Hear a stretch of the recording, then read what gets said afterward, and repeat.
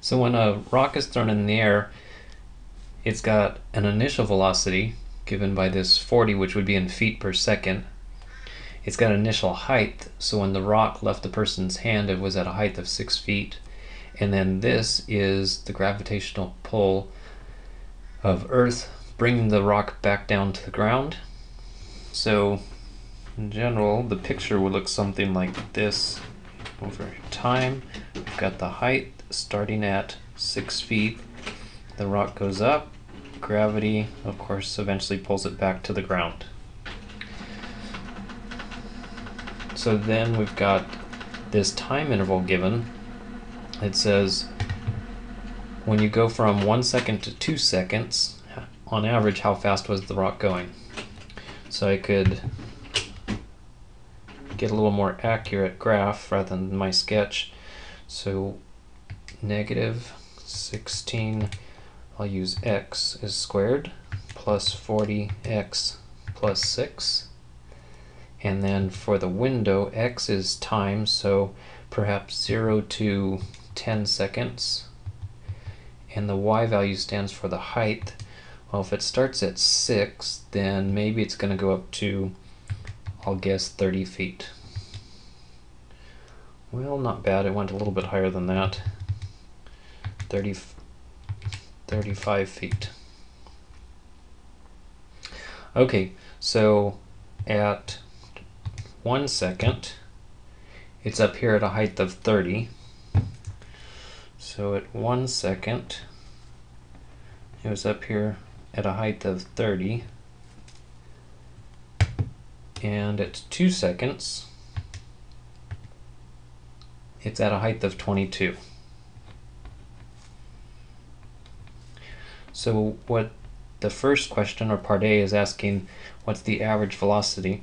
So as it moved from this point over to this point, if we could find the distance that it traveled, which actually would be along this curve, and measure that distance and divide it by the 1 second that it took to move from here to here, we would have a velocity. The distance over time is velocity. Well, we don't at this point have a way to measure this arc length. That's covered in about 2 more chapters. So instead what we do is say, well, what if the object had made a straight line? And we'll use that as an estimate for this distance right here. So what we need to do is find out what was the height after 2 seconds, and what was the height after 1 second. Subtract those two, which is going to be a distance of 8. Or in other words, it went from a height of 30 down to a height of 22. And it took 1 second to do that. So what we're really doing is, from beginning algebra, saying this is a line. Well, find the slope. The rise over run. So that's what we're doing here. Here's rise divided by the length of this interval is, of course, 1 second. But it comes from subtracting the two numbers, 2 minus 1. So then we can label this velocity average. And then to show my work, substitute a 2 into this function. So it's going to be negative 16 times 4 and a 40 times 2 plus a 6. And then substitute a 1 into the function, so that would be a negative 16, a 40, and a 6. And it gets divided by 1. And the units for the distance are in feet. I know that because this is the acceleration due to velocity in feet per second squared. If this was a 9.8, then we would be dealing with meters and seconds, but instead it's feet and seconds for the units. And now I need to verify that this is going to be a 30 minus a 22. So in here we've got negative 64, an 80, and a 6. And then let's see over here, if I combine this and this, it's going to be negative 10. So subtract, and that'll be 30.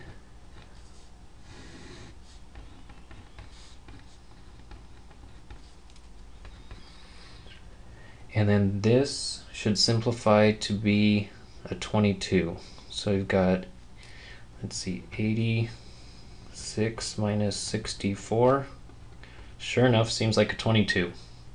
So we've got 22 minus 30 feet in 1 second, or in other words, negative 8 feet per second.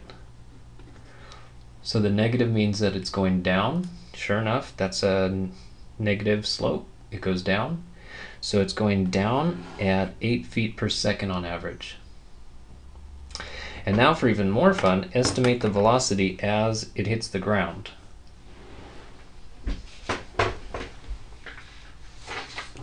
So for one thing, we have to figure out when does it hit the ground, and then go back and do this idea at that particular time, rather than just the interval from 1 to 2. So first of all, when does it hit the ground? Well, that's at a height of 0. So use 0 for the height.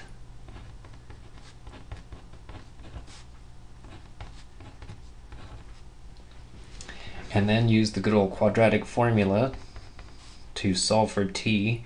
So negative b plus or minus the square root of b squared minus 4 times a times c, all divided by 2 times a.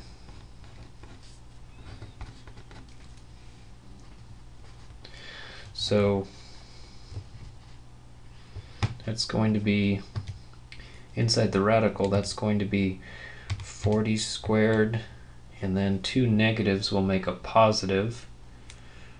4 times 16 times 6. So we need the square root of 1984.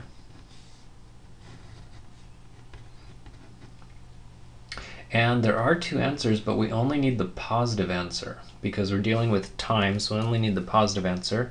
So actually, if we get rid of this plus sign, then we would have the numerator would be negative, and when you divide by a negative 32, it's going to be positive. So we've got negative 40, and then subtract the square root of 1984 divided by a negative 32 is a positive 2.64, and I'll use 3 decimal places, 2 seconds. And I can verify that by going back to the graph and put trace and type in the 2.642.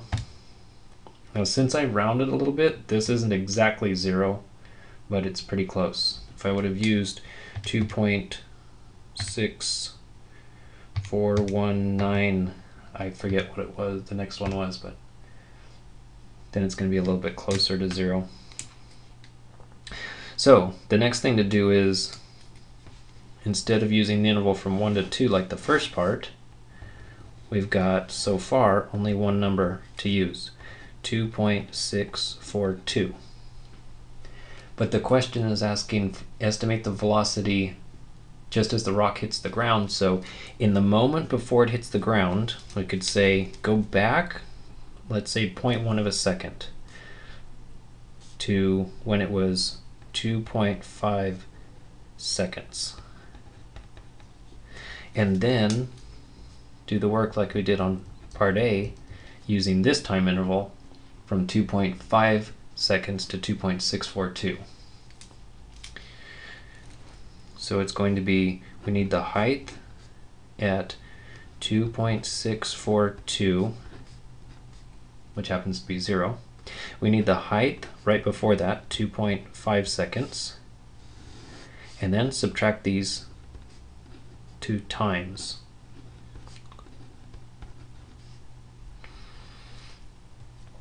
So right now, to save a little bit of time on this video, I'm going to substitute the 2.5 to find out the height was 6 feet. So we would have this is a 0 minus 6, and then subtracting 2.642 and 2.5 is the result of 0.142. So this is in feet and this is in seconds. And so if we divide them, -6 divided by the 0.142, -42.254 feet per second.